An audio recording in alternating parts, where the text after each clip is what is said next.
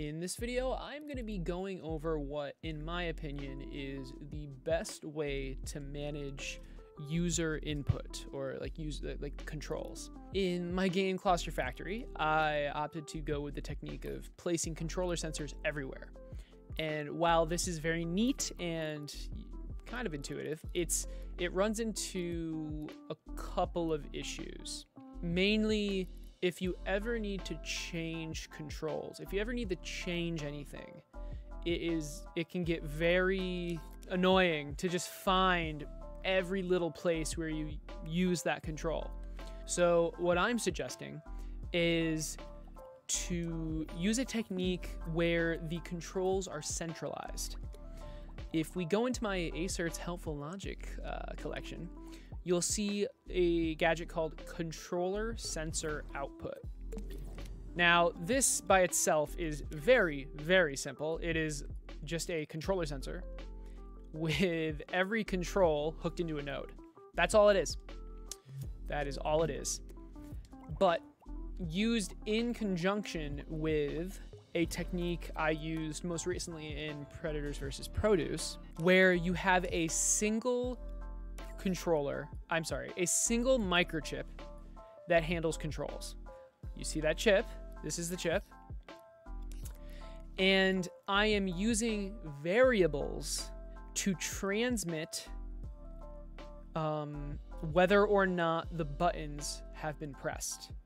Now, the reason this works so well is that there is, well, first, it's very organized, right? You can easily access all of your controls using variable getters, variable modifiers set to get. And another reason this is cool is because the transmission using variables has no delay. Why would you even want to do this? The primary reason is organization.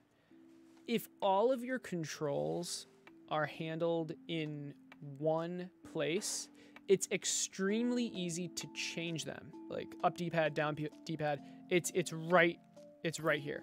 But actually, I've done something else. There's a better way to do this. Instead of hooking variables up, like let's say to right D-pad and naming it right D-pad, what I would recommend to do is what I'm doing in my most recent project. I've been thinking about this a lot.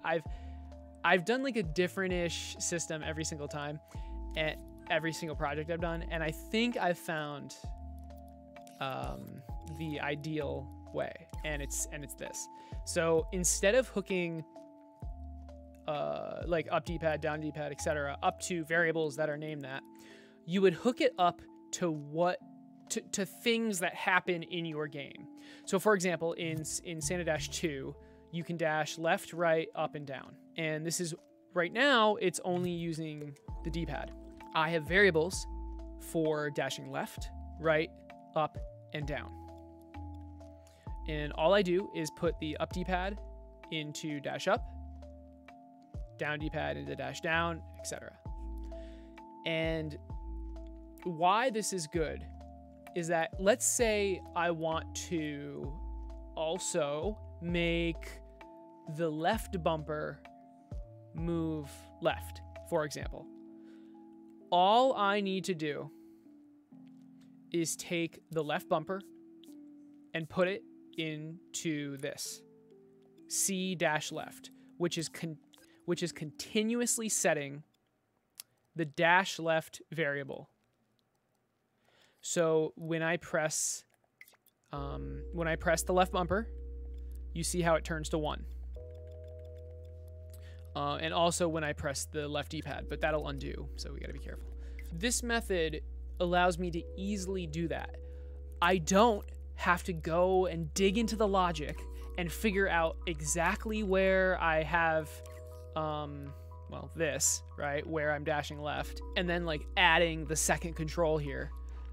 All I have to do is go into my controller chip and just wire it in. Left bumper into left dash. It's that simple. It's also very easy if you want to give the user a way to change the controls Maybe you want to have different control layouts that you can choose in the settings. You manage that all right here. You don't have to go into your logic that's already made.